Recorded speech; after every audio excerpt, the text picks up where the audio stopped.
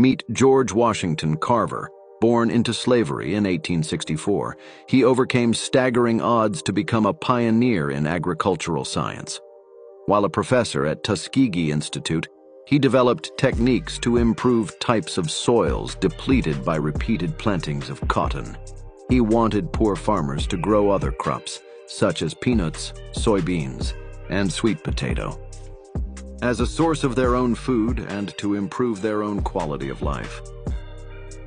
His inventions revolutionized agriculture by introducing crop rotation techniques, soil enrichment practices, and creating hundreds of products from these crops, from paints to plastics, contributing significantly to the economic empowerment of farmers.